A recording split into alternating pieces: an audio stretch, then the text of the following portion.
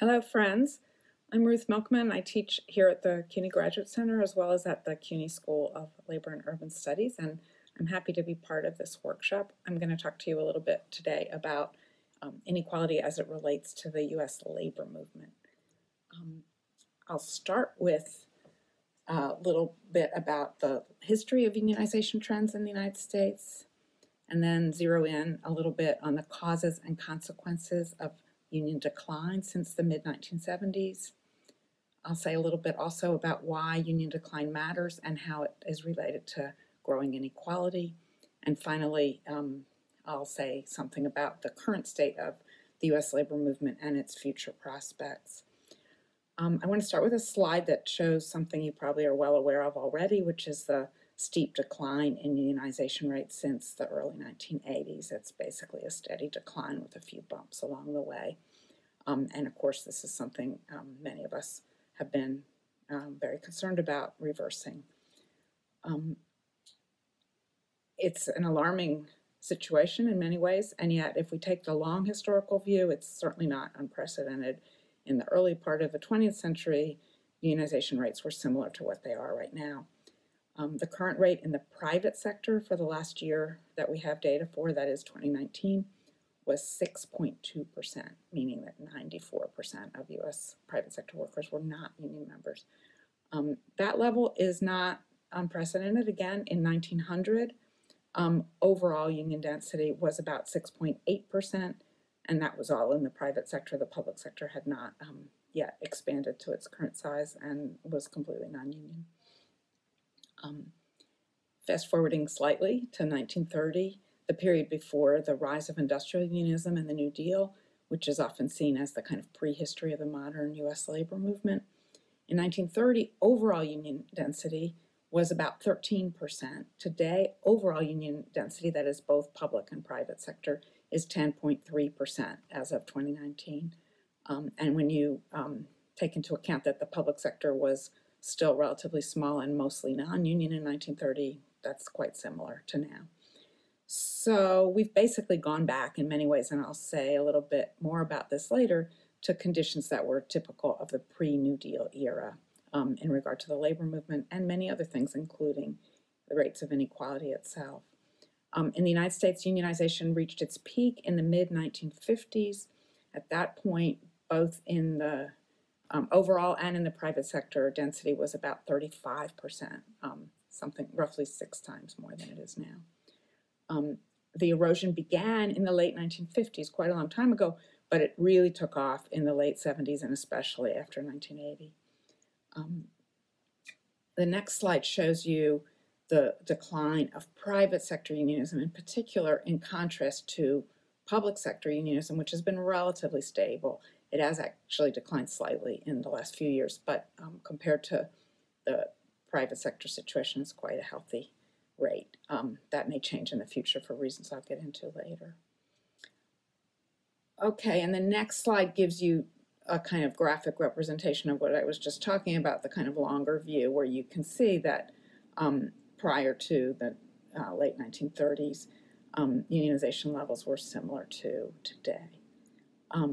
1935 is the kind of banner year here. That's when the Wagner Act, officially called the National Labor Relations Act, often referred to as Labor's Magna Carta, was signed into law under FDR.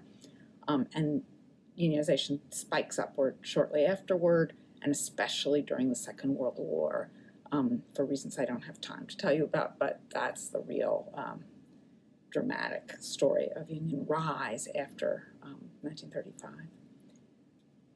Okay, so deunionization is clearly a trend that is of concern right now and pretty much tracks the growth in inequality. Unions not only have fewer members, but also their leverage has declined quite dramatically in recent years, in recent decades.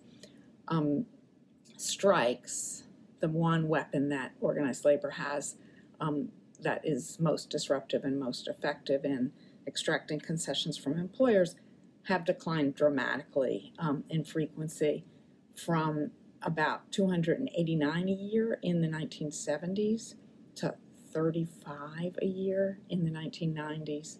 and only 15 a year in the 2000s.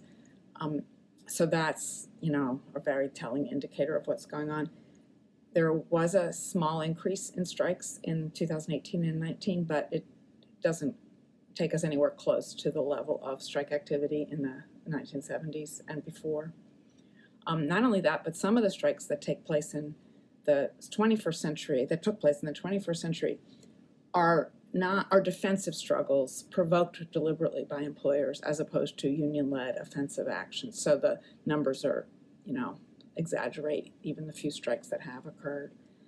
The strikes in 2018, mostly teacher strikes, are in the public sector, which is very different from private sector strikes, which have declined the most dramatically. Another thing that's reminiscent of the period before 1935 is the rebirth of short, often one day or even shorter, so-called demonstration strikes. Those are becoming more common since long-term strikes are very risky for workers nowadays. Here you see a graph that shows the dramatic decline I described, and you can also see the spikes in strike activity during, immediately after World War II and in the 1960s. But if you look at the right-hand part of the graph, you can see the sharp decline in strike activity. There are other indicators of unions' reduced power. In some industries, for example, the auto industry, or another one that's been in the news a lot of late, meatpacking, unions are still present, but their influence within the industry has been dramatically reduced since the 1970s. In the heyday of unionism, in the immediate post-World War II period, something called pattern bargaining, which meant that if one firm agreed to a certain kind of union contract, others in the same industry would sort of imitate that. That was very common. That has completely disappeared.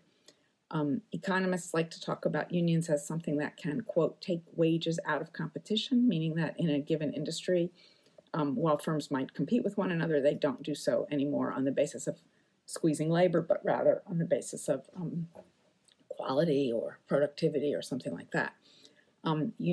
Wages are now part of the competition in a way that they were not in the mid-20th century. Another thing that's changed is that right-to-work laws, which are not what they sound like. Those are laws that prohibit union shops. Union shops are workplaces where workers are represented by the union more or less automatically under the terms of the collective bargaining agreement. They can escape if they choose to, but the default is that they're union members. Those are illegal in right-to-work states. And those states are now a majority of the states in the country. There are 26 right-to-work states, up from 20 as recently as 1975. And what's really remarkable is that legendary union strongholds like Michigan and Wisconsin are now right-to-work states. You can see that as well in the slide. There's another thing I just want to highlight, which is that many people assume that union decline is related to deindustrialization, and it is related, but the decline in unionism is by no means limited to manufacturing. In construction, for example, which obviously can't be outsourced, at least not yet, the decline was almost as sharp. So the slide shows figures from 1973 to 2018, and you can see that in construction, the dramatic decline in unionism only slightly less severe than in manufacturing. And indeed, in the private sector as a whole, density fell sharply from a lower level than in manufacturing to begin with, but to a lower level today. So it's not just a story of globalization or outsourcing, the flight of capital from the U.S. to other countries in service sector jobs, in construction, and other things that can't go anywhere. We've seen similar levels of decline. So why has this happened? There are several reasons, as you might expect, but the single most important one is an employer-led assault on private sector unions. At some point in the neoliberal turn period of the 1970s, employers began aggressively engaging in efforts to destroy or weaken unions where they existed and to prevent their emergence in non-union workplaces. That became a whole industry, sometimes called the union avoidance industry, more colloquially in my world known as union busting. And so there are legions of lawyers who specialize in this and who firms hire at the first hint that a union organizing campaign might be afoot in their workplace. Another thing that's changed, this is something that was legal a long time ago, but rarely done until the late 1970s and early 1980s, which is that under the National Labor Relations Act, employers do have the right in economic strikes to hire so-called permanent replacements for strikers, which means that once the strike is settled, the people who went out on strike have no right to return to the job. And so that has made strikes extremely risky and helps account for that dramatic decline in strikes that I showed you before. So outsourcing is also a factor here, obviously. If you close down a union steel plant and start making importing the steel from Brazil or Korea or whatever, that obviously leads to union decline as well. But at least as important is domestic subcontracting.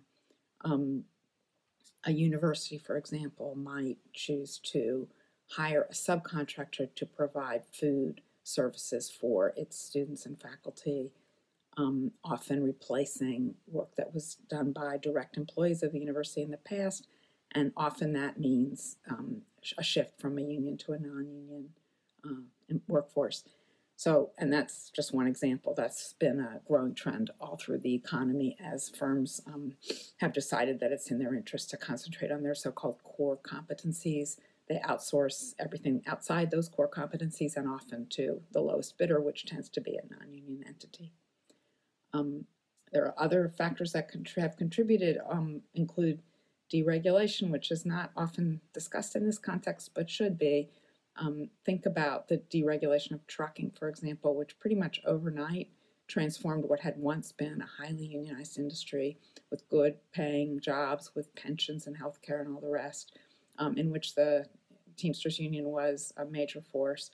The union, with deregulation in 1980, was dramatically undermined, and many trucking operations shifted to owner-operators. That's the extreme form of subcontracting, of course, to an individual as opposed to a firm. There's an example where deregulation really mattered.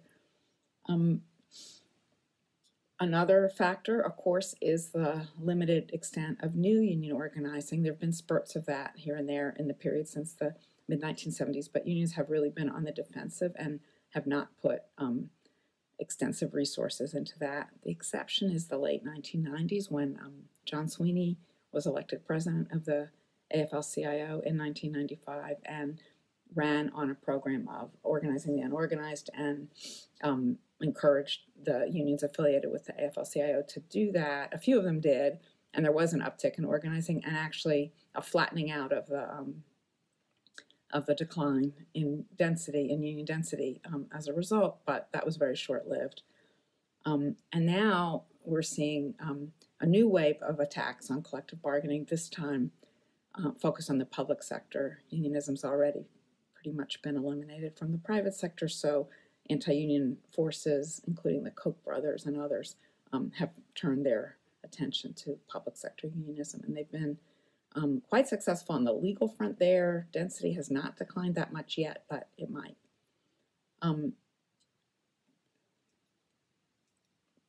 There's a slide showing the toolkit that right-wing groups have developed to attack workers.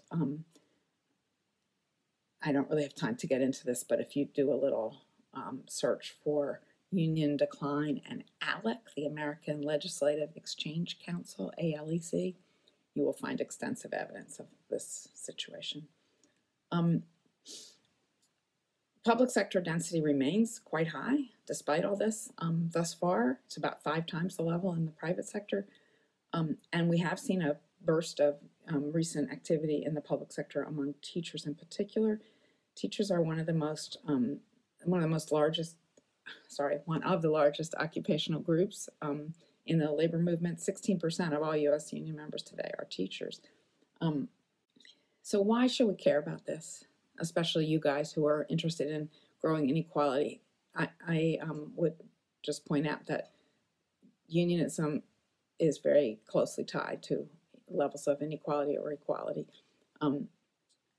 There are two pieces of scholarship that you might want to take a look at, one by Bruce Western and Jake Rosenfeld, which analyzes the growth in inequality and shows that about 20% of it among women, 20% of the growth in inequality from the mid-1970s to the 2007 was due to declining unionization, and among men, an even higher rate of 33%.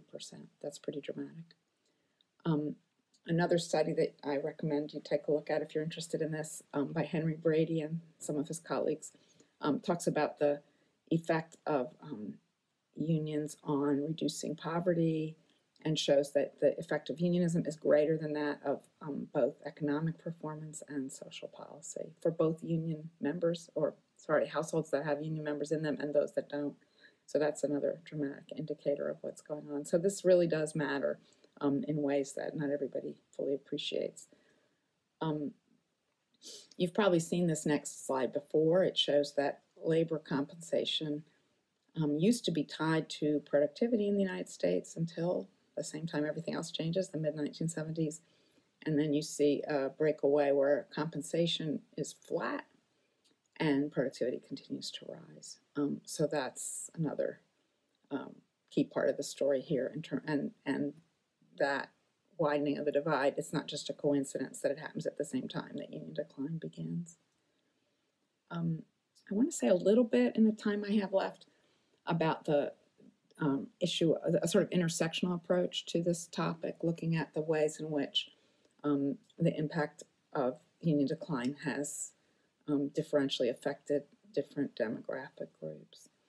So one thing that's really changed is that whereas in the New Deal era, it was non-college educated workers, blue-collar workers especially, who benefited most from unionism and were disproportionately unionized. Today, that has really changed. College-educated workers are actually more likely to be union members than non-college educated workers, and that's mostly related to the growth of public sector unionism. And again, I already mentioned teachers as being a big chunk of that, but other college-educated workers also are very numerous in the public sector. Think of nurses and other college-educated healthcare workers, social workers, many administrative employees of federal, state, and local government.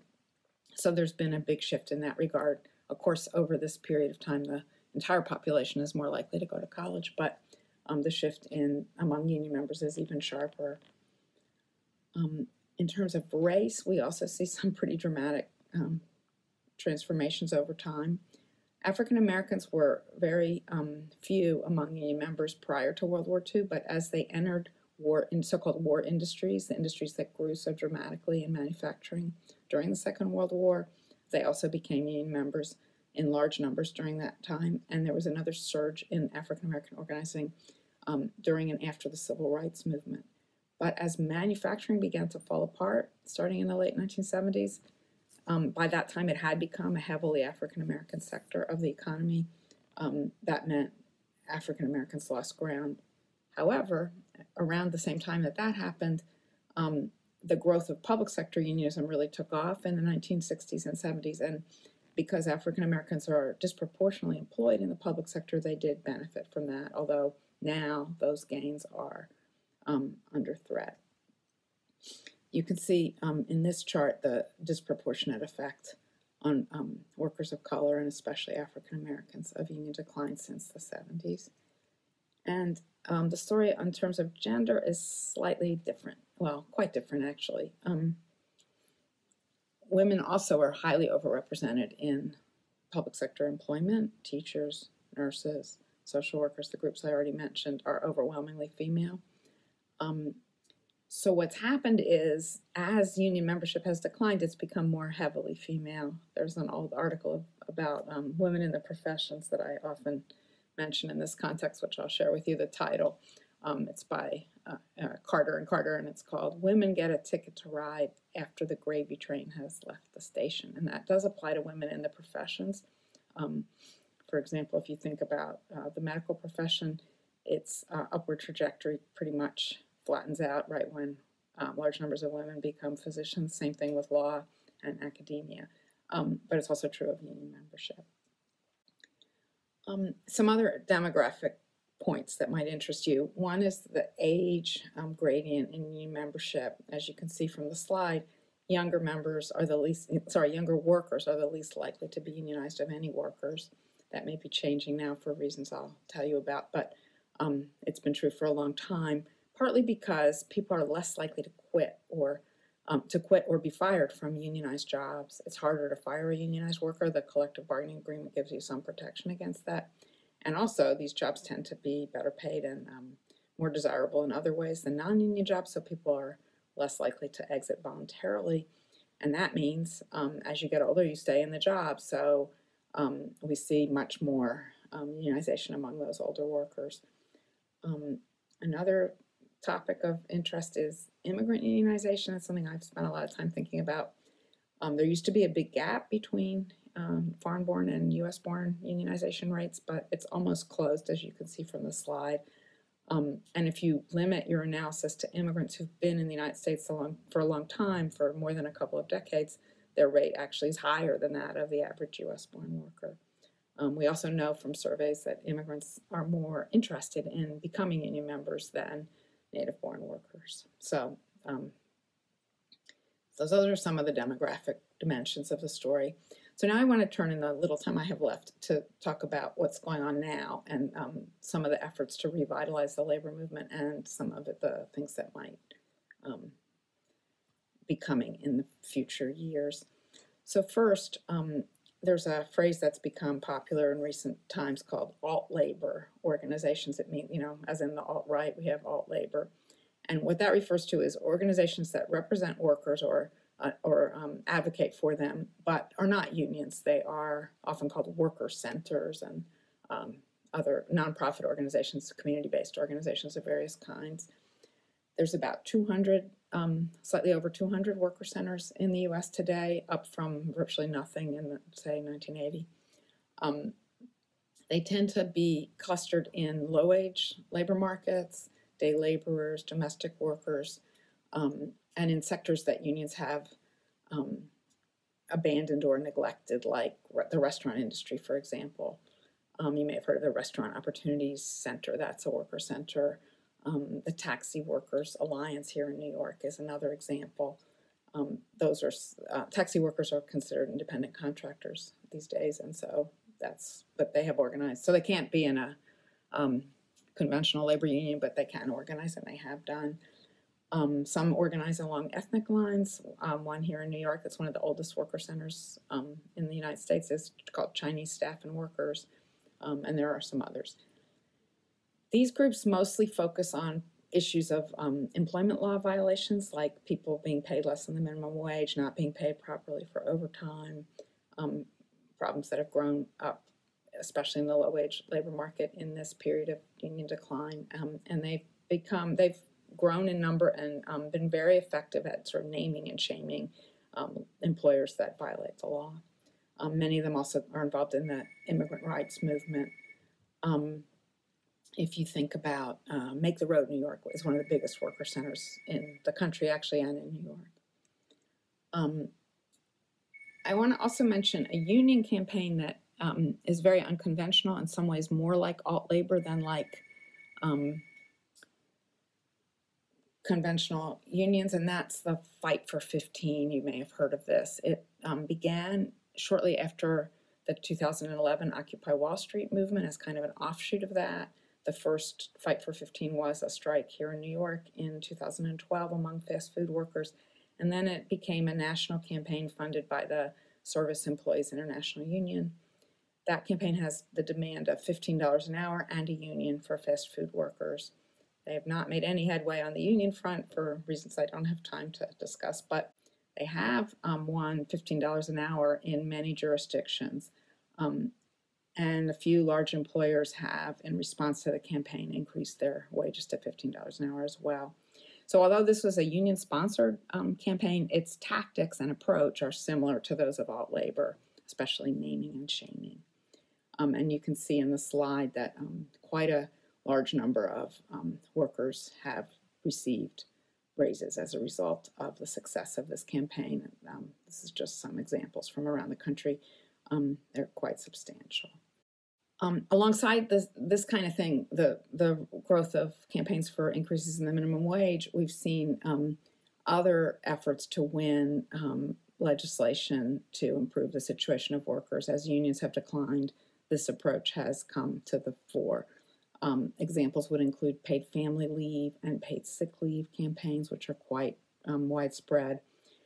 It's not been possible, for reasons you're aware of, in recent years to do this at the federal level, but many states and localities have enacted legislation along these lines. There are also domestic workers' Bill of Rights. The first one was here in New York, and now there are 8 states that have those, and also wage theft laws in various jurisdictions. Wage theft was always illegal, but these laws enhance the teeth in the law with more substantial penalties than the federal legislation provides.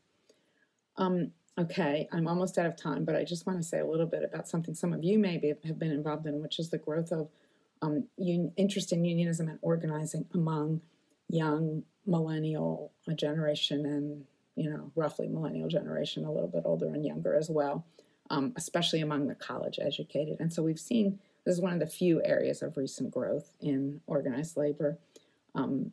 Some of you may have been involved in organizing among adjunct faculty and or graduate teaching assistants. Those have been 2 growth areas. More recently, journalists, both online journalists and sometimes in conventional newsrooms like the LA Times, which historically was legendary for its anti-union stance. Less well known is the fact that the wave of teacher strikes in 2018 were led by millennials. The workers were very diverse in age, but the organizers were mostly millennials. And then not in unions, but in what you might call another kind of alt labor, young workers have been organizing at Google and various other tech companies. Most recently, in the face of the pandemic, it's been reported extensively that former supporters of Bernie Sanders, overwhelmingly young people, are now very actively involved in organizing labor protests among essential workers, for example, at Amazon warehouses and grocery stores. Finally, unions have won extensive and growing public approval, and workers themselves have expressed in surveys and whatnot increasing interest in becoming union members. So you can see in the slide that in the Gallup, which asks this question every year, finds that approval rates have gone up very dramatically in the last few years. In 2019, 64% of Americans approved of unions, and that's higher than all but 2 years in the last 50. And young people are more likely to have this view. There are these various surveys that try to assess, to ask workers who are not unionized, would they vote for a union in their workplace if they had the chance, and about half say they would, and that's also higher than in previous surveys. So to sum up, despite its sad state in terms of numbers, organized labor and the broader labor movement made up of worker centers and other alt labor groups refuses to die. We've seen the dysfunctional, like so many other institutions in this country, the sort of broken system of the National Labor Relations Act system, but nevertheless, efforts to engage in collective action at the workplace continue. And those include not only conventional union campaigns, as I said, but various kinds of alt labor activities. And I'll just close by pointing out that organized labor remains the only large-scale organized force in this country that actively challenges growing inequality. So I'll just have to stop there. My time is up. Thank you so much for listening.